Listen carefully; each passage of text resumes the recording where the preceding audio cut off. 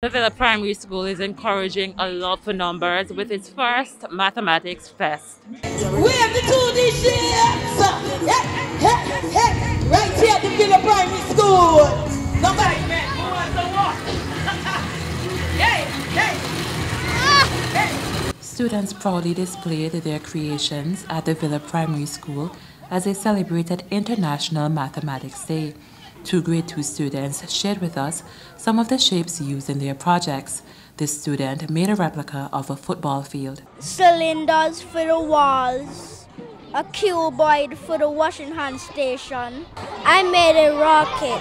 So I made a rocket because we're doing 2D and 3D shapes. The school's principal, Sandra Felix, says the aim for the day's activities is to foster a love for mathematics. We observe that the children do well from the kindergarten come up, and by the time they reach middle class, something changes. So we want to create that fun and that love for mathematics. The school's deputy principal says the students played games and engaged in graded activities all centered around math. They're all excited. They are very proud to be wearing their t-shirts that they have made. The event was held under the theme Mathematics Unites, Improving a Love for Mathematics at the Villa Primary School. Jessica Russell, ABS News.